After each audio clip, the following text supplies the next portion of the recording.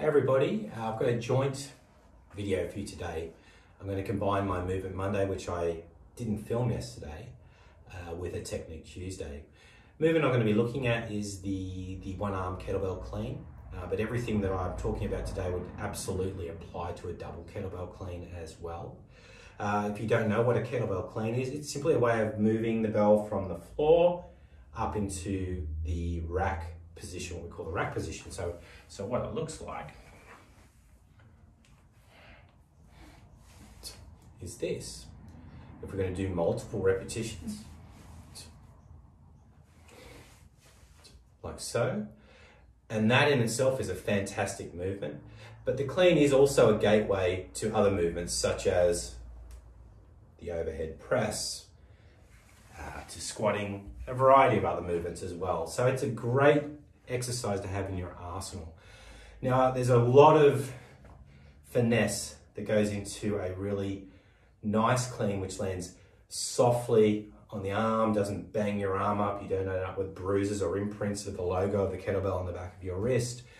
And I don't have time in this video to go through all of those, but what I am going to do is reverse engineer the clean today to give you an idea about what the arm should be doing in order to tame the arc. And by tame the arc, I mean that we're not casting the bell away from our body, we're containing it so that the bell, as closely as possible, traces our anatomy up and down through the movement. And I've found that reverse engineering it by starting from the top and moving down is the best way to do it.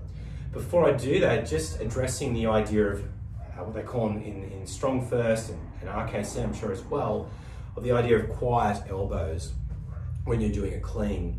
So a quiet elbow means that the elbow is not detaching itself from the rib cage. The elbow does move, and in fact, as you're coming out of the bottom position, it's going to slide backwards in order for the arm to tuck in underneath the bell. And likewise on the way down, it will do the same thing, but at no point are we extending and losing contact with our rib cage. So it's a brief explanation of quiet elbows, and when we deconstruct it from the top down, you're going to see how that's quite useful. So we're going to get the bell up, and if you're just practicing this, I would just say assist the bell up into the rack position with two hands. So we're sitting here, you can see my forearms quite vertical, okay? I've got my elbow underneath the weight, we're not sitting here, okay? Now, at this point, what we want to do is get this bell to drop, okay? So what you'll see most people do that are inexperienced with a kettlebell clean is that they will cast the bell out, and it tends to come back the same way that you send it.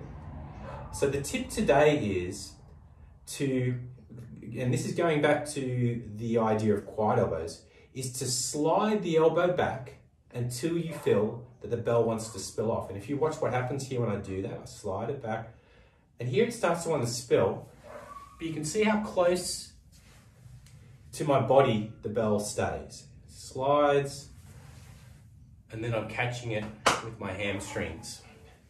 As opposed to if I cast it, it tends to come back the same way. So what I would like you to practice is just getting good at sliding the elbow back and then hooking the bell, and there you can see I've come back the other way.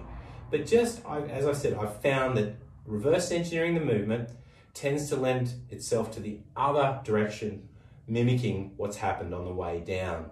So sliding it back, drops, and you can see what's happened there. Without the bell, I slide back, the bell will fall, and you can see how close my arm is sticking to my midline. I drop into a hinge, drive the floor, elbow comes back, and then I slide in underneath. So that's my tip today. If you're struggling to contain the arc of the bell when you're doing a clean, particularly on the drop, to stop thinking about casting the bell, but rather pulling, sliding the elbow back until it spills off, and then trying to reverse that movement. So a bit of a combined session, introducing you to a kettlebell clean, and then how to clean that clean up a little bit. but give it a go and let me know what you think. If you got something out of it, drop a comment, and I'll be back next week with a new tip. Cheers, guys.